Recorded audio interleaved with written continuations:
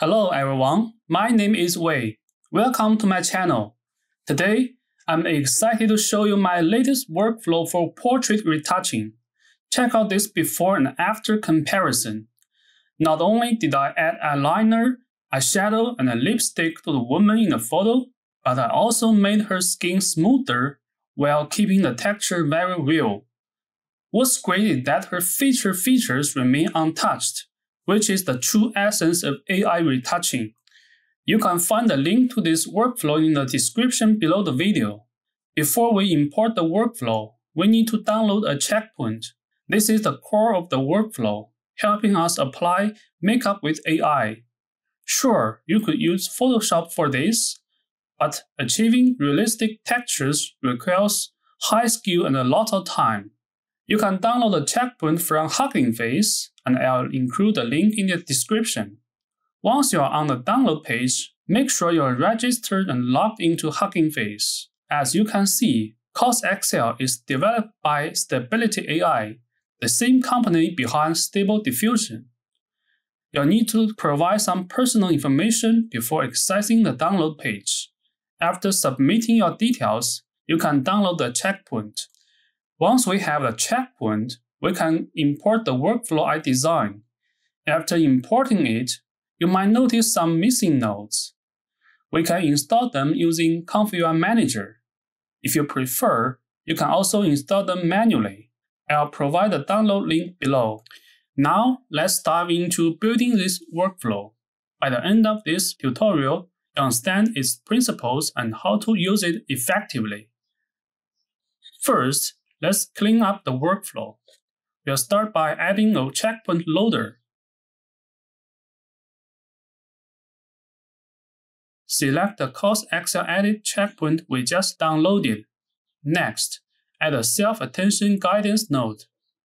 This helps Stable Diffusion use self-attention during each iteration of the image generation process, improving image quality by focusing on critical areas. If you prioritize image quality and can afford a bit more processing time, add this node.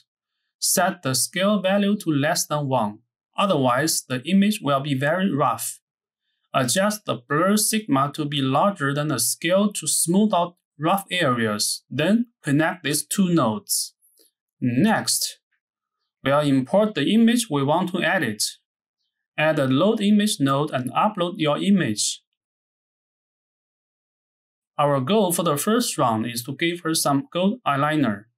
Start by applying a mask to the eyeliner area.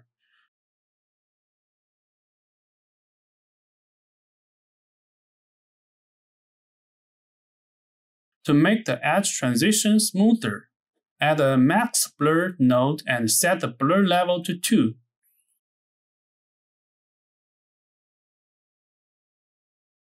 To check the mask effect, add a Convert Mask to Image node, then run ComfyUI to see the generated mask. If the mask looks good, we are ready for the next step.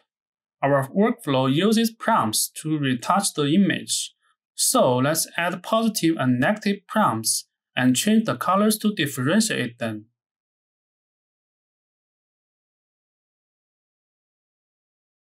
Enter the details of what we want to modify in the positive prompt. For the sampling method, choose SamplerCustomAdvanced. We'll drag out other nodes one by one from this node's inputs to refine it. Start with random noise, which acts like the seed in other key samplers. Convert the noise seed widget to input to set the seed more freely. Then connect it to the seed node developed by RG3. Next, we drag out the DualCFGGuider node. Set the positive CFG value above to 5. If it exceeds this, the resulting image might be distorted. For the negative CFG below, a range of 1.2 to 1.6 works well based on my tests. Since each uploaded image is different, feel free to experiment with other values if you encounter issues. Now, connect the model inputs.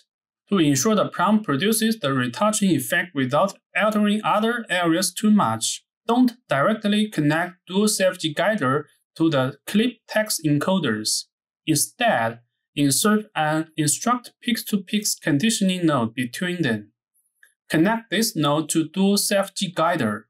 Make sure the negative conditioning output of InstructPixToPixConditioning is connected to the second conditioning input of the DualCFGGuider to avoid issues with the output image. Also, connect the negative prompt to the DualCFGGuider negative conditioning input. Then, connect the inputs of the InstructPixToPixConditioning as well.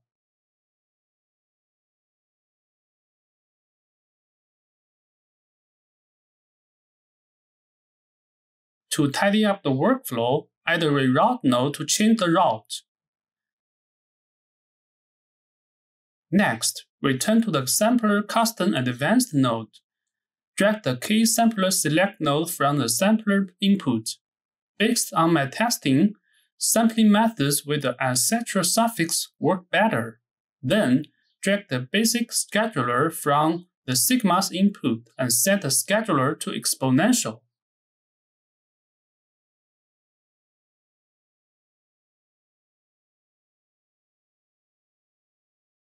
Finally, it's time to add the way decoder and the image output nodes.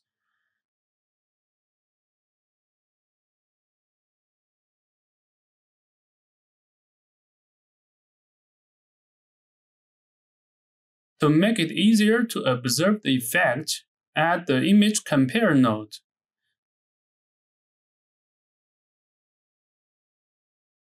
Connect the image A input to the image with the aligner drawn and the image B input to the original image. Let me check the workflow. It looks like the two clips are not connected yet. Alright, we have the basic workflow set up. Let's generate an image to see how it works. Oh, and I noticed the model input here isn't connected yet. Now the gold aligner is applied, but it's also affecting other areas. It seems the mask we drew isn't working. Because of the unique nature of the cause axial edit checkpoint, we can't use it to build an in-paint workflow. And we didn't make the mask work either. What should we do next? We can actually limit the eyeliner to the desired area using the mask. Let's add another node called Image Composite Masked. This node will help us perform an operation similar to masking in Photoshop. Connect the source to the image we just created, and connect the destination image to the image we uploaded at the beginning. This is like putting the original image on the top layer and the destination image on the bottom layer in Photoshop, and then using masking to limit the changes to the desired area.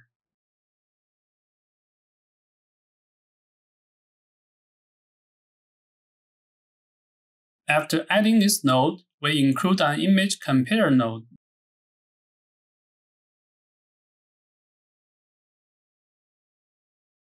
Then generate the image. This time, we've successfully applied the eyeliner to the specified area. Next, let's apply some eyeshadow. First, make a copy of the current image. Go back to the load image node at the beginning and paste the copied image. We'll create a mask for the eyeshadow and set the max blur a bit higher for a smoother transition.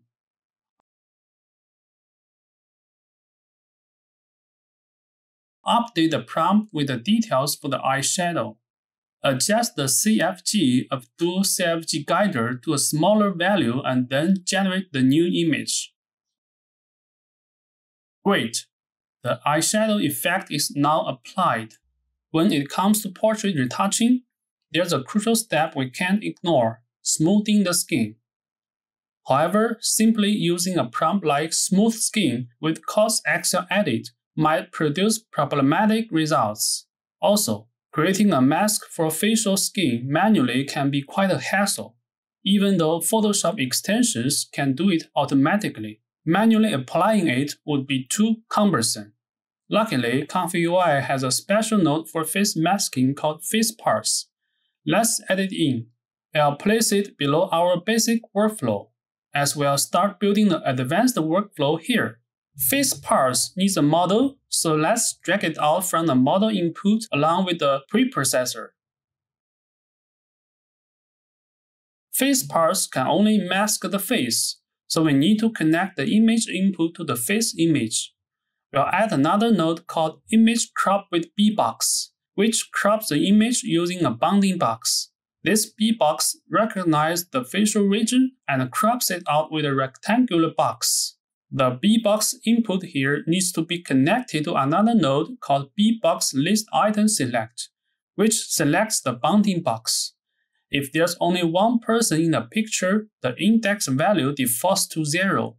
Then, drag face bbox detect from the bbox list input.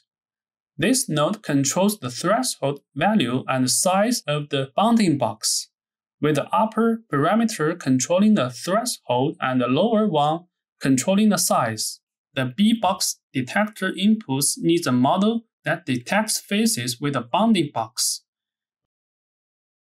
We can choose a smaller model, like the nano version, to avoid consuming too many resources.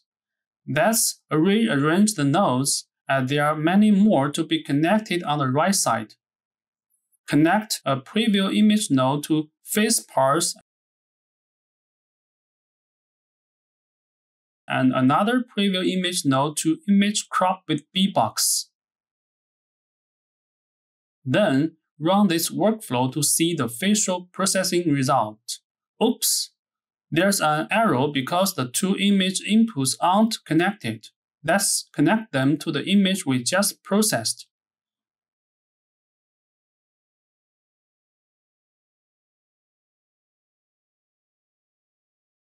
Now it works fine.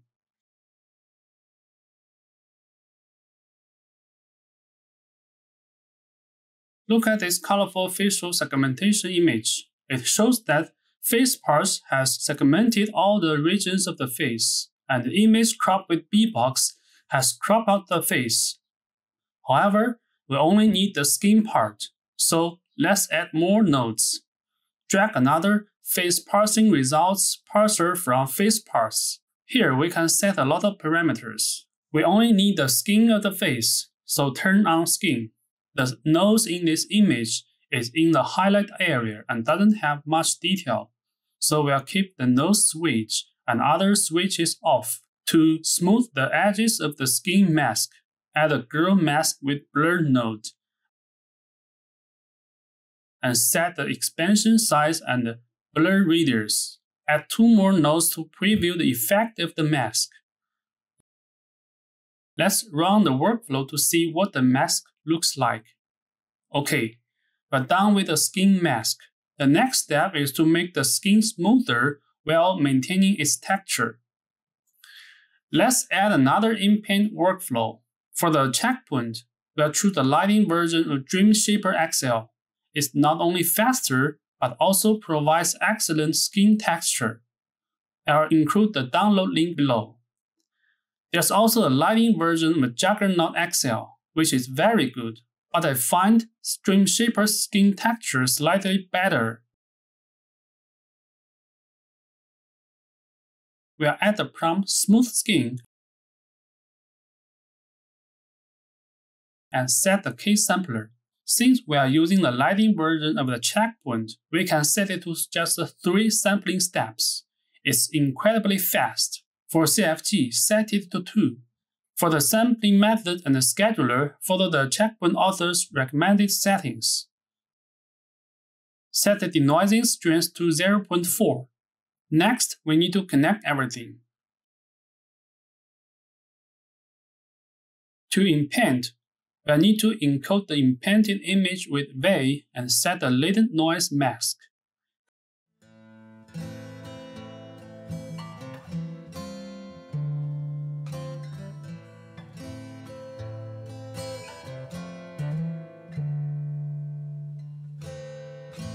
Connect all the nodes. And finally, add 2 more nodes to output the image.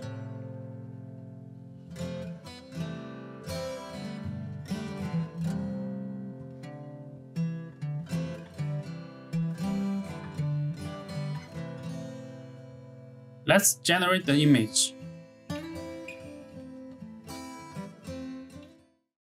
Wow, the skin looks much smoother, making her look about 10 years younger. This workflow is almost perfect, but we can refine it a bit more. For example, let's change the color of her lips or apply lipstick. The current workflow isn't ideal for this, since lips are a small area and harder to control. We need a more efficient method. Add a color adjust node. This is similar to Photoshop. You can change the contrast, brightness, saturation, and hue of the image. Here, we adjust the hue. Add a preview image node to see the effect.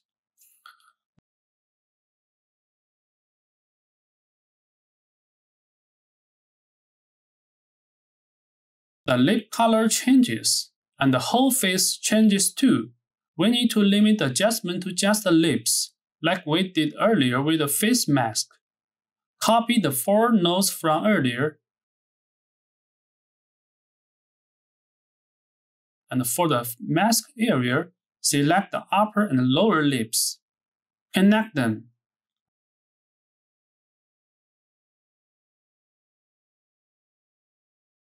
And reduce the mask size and the blur since the lips are a smaller area. Generate another image. The lip mask is done. Next, add an image composite mask node, similar to the previous workflow.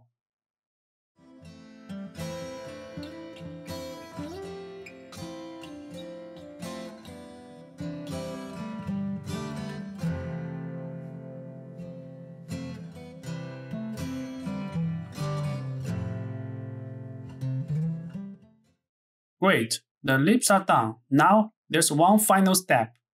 This trimmed image is the cropped face area, so we need to place it back onto the original image. Let's add another super powerful node, image insert with bbox. This will do the trick. Connect the bbox input to the previous node, bbox list item select.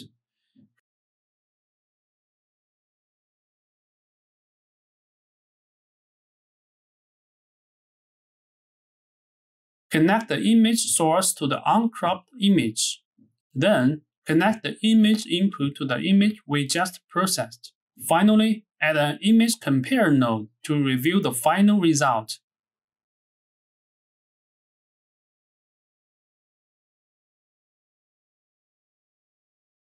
Now, the workflow is complete. The entire workflow is divided into 2 parts. The upper part uses Cos Excel to apply makeup to the woman. Since the makeup process might need to be repeated several times, it's best to temporarily freeze the lower part while running the upper workflow. Let's group the workflow below and add a switch node to toggle this group on and off.